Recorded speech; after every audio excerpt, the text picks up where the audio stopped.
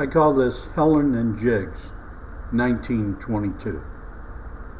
They were born in 1922, and this year they would have been 89.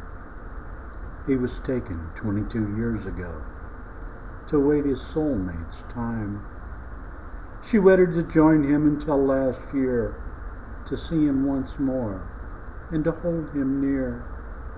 Two people who were born to be together, and now with each other forever and ever.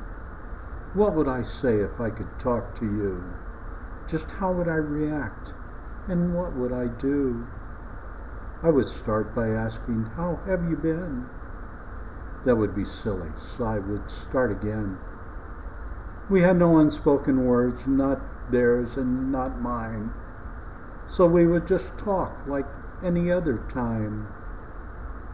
We all know it wasn't by choice that you had to go, but still everyone has missed you both so.